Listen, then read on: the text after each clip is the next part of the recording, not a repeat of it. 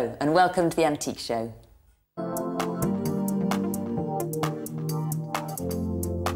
The design magazines have always encouraged us to decorate our homes in a particular style or period. But the reality is, most of us have a mishmash of different furniture and objects, either inherited or bought new.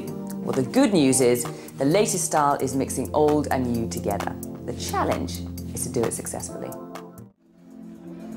At the Battersea Decorative Arts Fair, designers put together a room set to demonstrate just how antiques and modern furniture do work together. So what generally are you looking for here?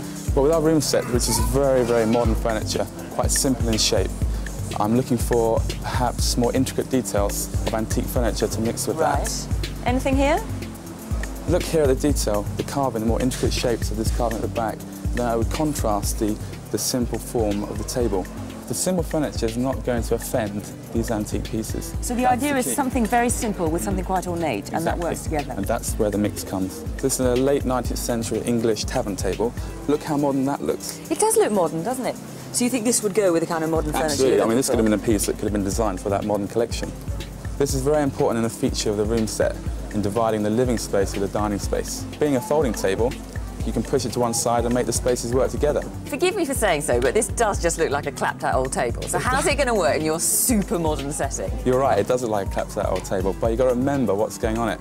The objects that are going on it, being a chrome, reflective, mirror-like surface, can reflect back into that object the patterns and the textures and the shapes of this table. So it's quite cool in that sense. And he's right, it does look cool. But to do it successfully, you have to have the courage of your convictions.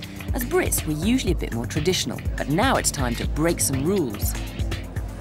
In the sort of 70s and 80s, people sort of just didn't dare mixing new stuff with the old. And then in the 90s, we got the absolutely minimalist, pared down look, and people didn't dare put old into that. But now things are beginning to mix together again, and I notice that even people like Philippe Stark, in all those hotels he does, now has old bits of furniture in the public spaces, certainly.